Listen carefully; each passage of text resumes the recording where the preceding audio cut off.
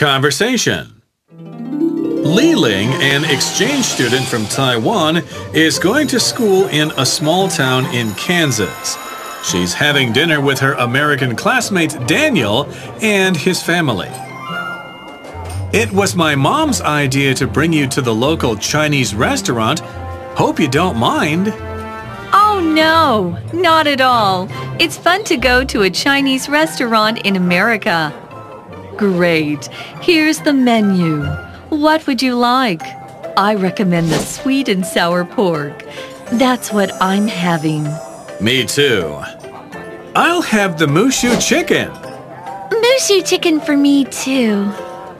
Okay, but maybe we should order different dishes so that we can share everything.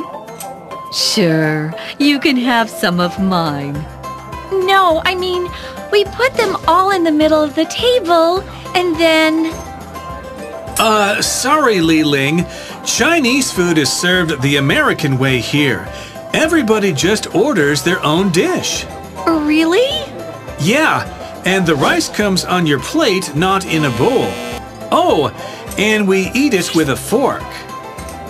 Well, in that case, I'll have the sweet and sour pork as well. I'm sure you'll love it.